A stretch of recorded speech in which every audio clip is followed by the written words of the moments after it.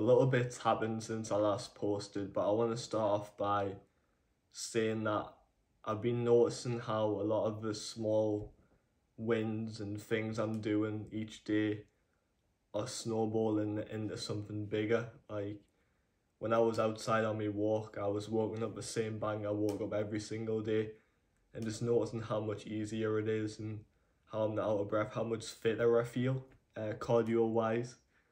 And that's a good thing.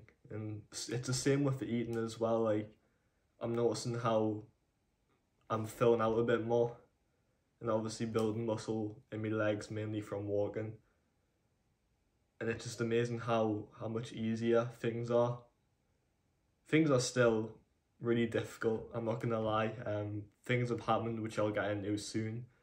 But I have noticed how those little wins are paying off, and that's a good thing. It's something I'm trying to acknowledge. I can't really say I appreciate it because feelings aren't in the brain. But that is something that I'm going to celebrate and mention on here. Like, even though it's the little things, but are just adding up. And yeah, I'm pleased. Especially with the eating and weight stuff. Still really underweight. It's like a gradual thing. But I'm doing it. It's a win. I'm a different person to who I was a year ago. I feel like I've made some progress in some ways, in many ways. I feel like I look totally different. Maybe it doesn't show in the videos, but to myself, I feel like I am a different person.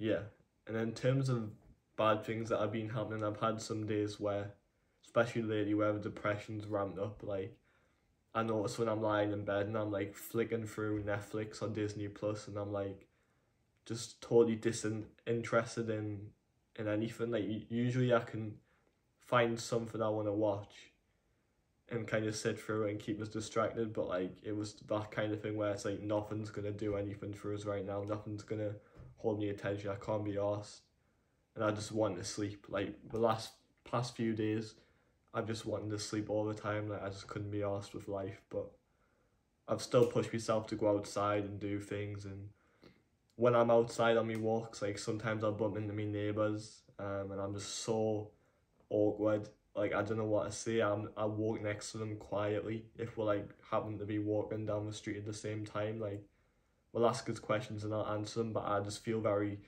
robotic and out of touch. Like it's very obvious how out of this world I am. Like my brain just isn't there. The dissociation is the cause of that. Even when I had bad anxiety and whatnot, I could at least make myself seem normal. Just the burnout and dissociation has just totally stopped us from being able to kind of mask and act normal. That's frustrating because the urge to just stay inside and become borderline agoraphobic again is very intense when I feel like I'm messing up social interactions, and really bothers us and gets in my head and frustrates us. And it's very hard to not go backwards, but yeah, I still go out every day. I'm pushing through. It just makes life uncomfortable, and in my head it's like, is this worth it? I can't be bothered. I just want to stay in and avoid all these awkward interactions, but I know that isn't the right thing to do. Because in real life I'm not this person.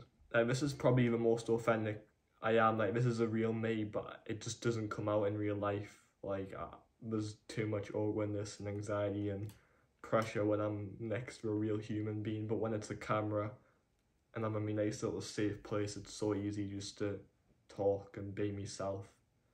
And again, that's something that bothers us, that I can't be this person, you know. But yeah, that's what's happened in terms of that stuff. I was in A&E on Bank Holiday Monday, so a few days ago. Really bad chest pain. Like a 9. I've had 40 hours of tattoos on my arms, 40-hour sessions of tattoos, 8-hour sessions, each time not using numbing cream until the last 2 hours of each session. Sit through this fine, but the pain in my chest was like a 9. and it was when I was breathing and it was getting worse all down my back, and I hadn't pulled a muscle or anything like that. So I went to A&E. We done blood tests, 2 blood tests, because one of my blood markers for heart damage was slightly elevated, but it turned out fine. Done an ECG, chest X-ray, that was all fine as well, so I got sent home. It's frustrating that happens. Like, usually I can sit through pain because my doctor says I have this thing with inflammation in my chest where I get pains, but it's normally on the right side. This was the left side. So hence why I went to A&E, because it lasted like 3 hours and the pain wasn't getting any better, so I had to go to A&E, get it checked. So that's my second visit since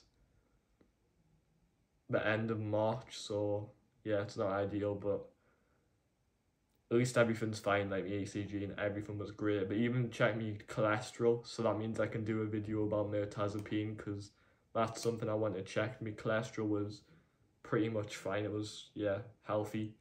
So yeah, that got done.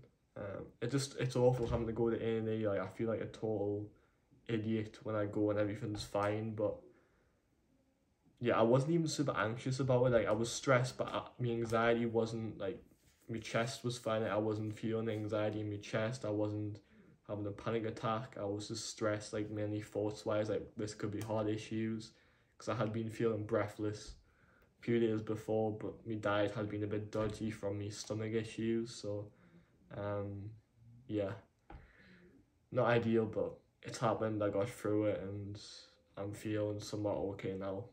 Obviously the depression's a bit annoying, but what can you do? Yeah, I think that's everything that I wanted to cover, really. Thought I'd do an update because I've been slacking on the YouTube lately. Guess the urge to not talk has been intense lately. I've even deactivated my TikTok in case anyone's wondering why that's disappeared. Just scrolling through TikTok, I got sick of my For You page being so depressing, and I was noticing it was making us feel even worse, so I had deactivated, because even just logging out wasn't enough to keep us away from it, so I deactivated it, so it's more hassle if I want to get it back. Helps us not get it back, if that makes sense.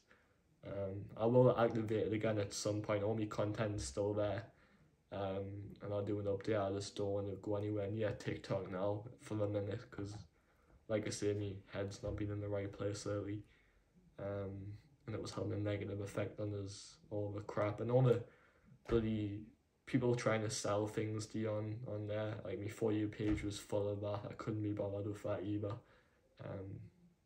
Yeah, I hope you're all doing cushy, and I'll catch you in the next video, which will probably be the summary of mirtazapine or a vlog. I need to do a vlog soon. I enjoy doing those, and it's been a while. Yeah, catch you later.